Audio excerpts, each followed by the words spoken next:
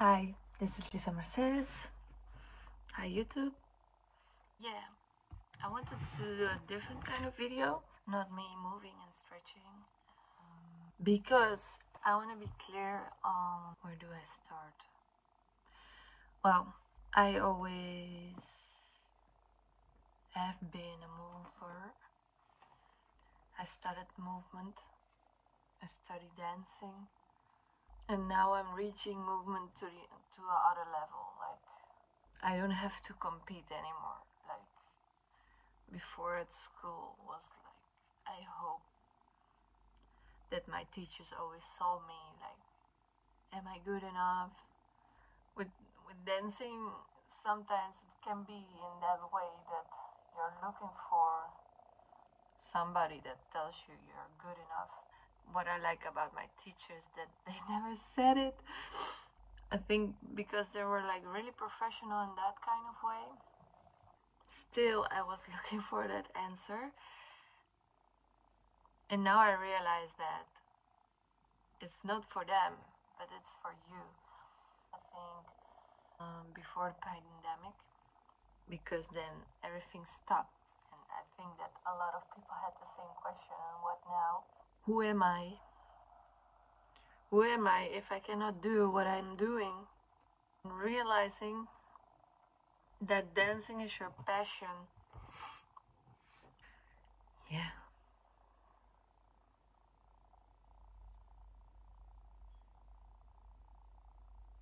I moved to Spain a year ago because before that, in the summer, I had burnout.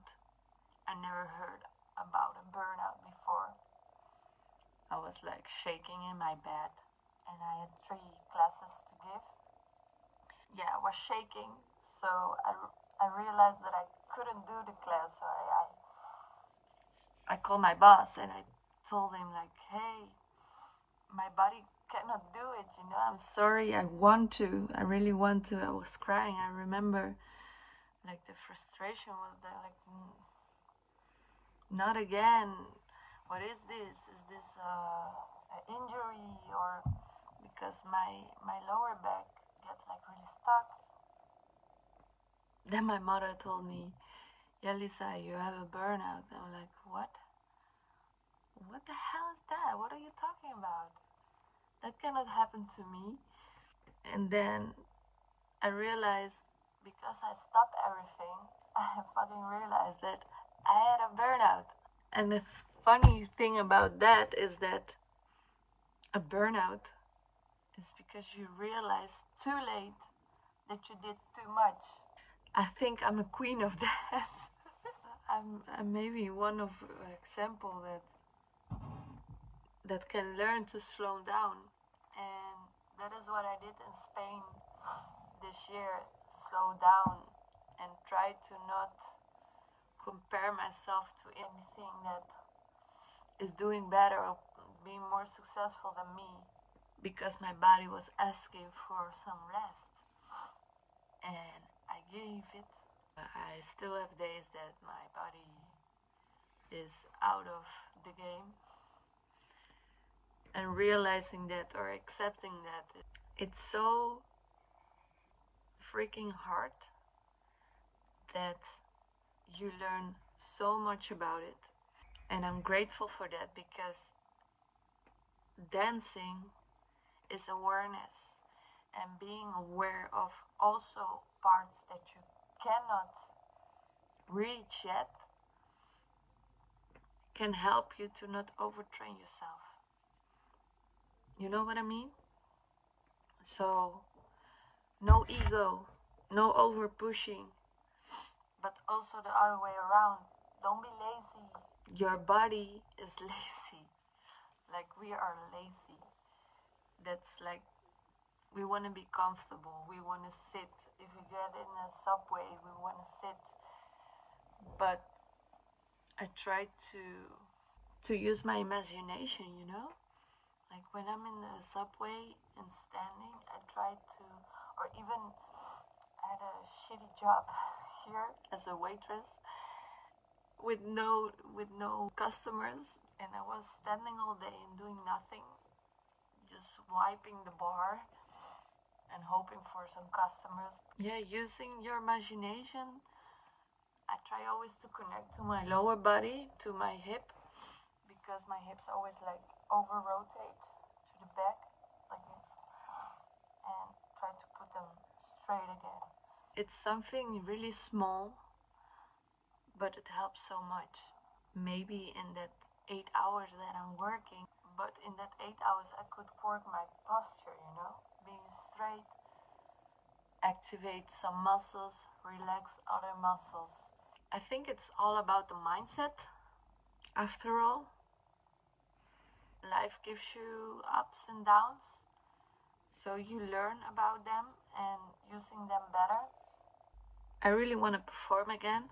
I'm fucking almost crying if I say that. When I was younger, I always wanted to perform because I could push myself to the limit and see if I had a good workout, I could reach that limit and show it to the audience, to inspire other people to do the same, I always told my ladies, my show team, I always told them, they will always judge you, but try to inspire that. Try only to inspire that person that wants to move like you, to give them that smile, to enjoy the process of you're rocking the stage. That's so nice. Yeah, why all that? Why we want to share? It motivates me to have students in my class. When I say something, I see twinkles in their eyes, and they really want to learn. And at some point, because I had that burnout, I didn't feel like teaching anymore, because if I was not the good example, how could I be in front of the group, So I had to take a step back, and that was okay for me. I hope I will get back to that. Yeah, I want to continue those, I don't know how many videos I still have to give to YouTube, but I want to continue the videos to process my injury, to get better, to listen. I want to continue with the videos like it's a performing. Sorry for that. Yeah, I want to continue with the videos for myself, but also to show the world that it's not impossible. If you really want it, you can do it. With injuries, no injuries. If you really want it, you can do it. I just want to show you the process, and I want to show you what I will eat, what I'm eating. I will show you just my logbook. I don't know the word in English. I hope you like it. And see you around. Yeah?